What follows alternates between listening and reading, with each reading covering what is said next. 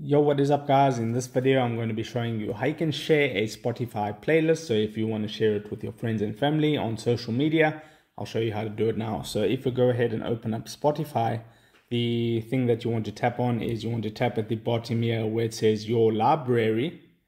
So if I tap on your library, it's going to open up all these different tabs at the top there.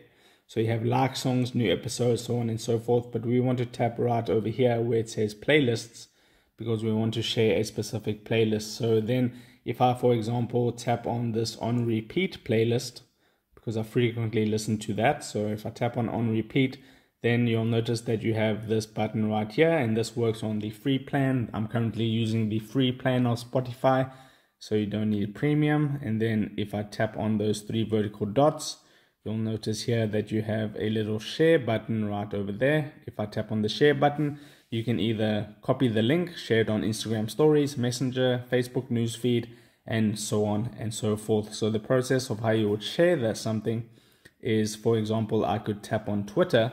It will open up Twitter, so you can send it in a direct message or a tweet. If I want it in a tweet, I tap on tweet, then I hit just once for this example.